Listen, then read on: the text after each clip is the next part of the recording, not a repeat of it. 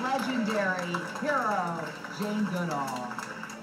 Regarding food, what would you tell consumers? I would tell consumers to eat less or no meat, to move towards a plant-based diet. Can you discuss the role of animal agriculture in deforestation and habitat destruction? Well, in a nutshell, animal agriculture, where animals are kept in these intensive factory farms, one is shockingly cruel.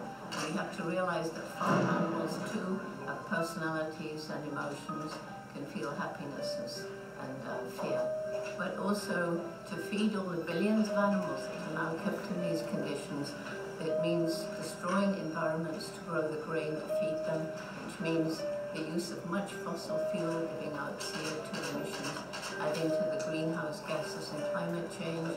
It uses a lot of water. In addition to all of that, the animals produce methane gas as a byproduct of digestion, and that is a very vicious greenhouse gas. And finally, these creatures are given antibiotics just to keep them alive, not necessarily because they're sick, and the bacteria are building up resistance. And as we destroy the forests and other habitats, it means that we are actually stealing the future of our children, because we are part of the natural world.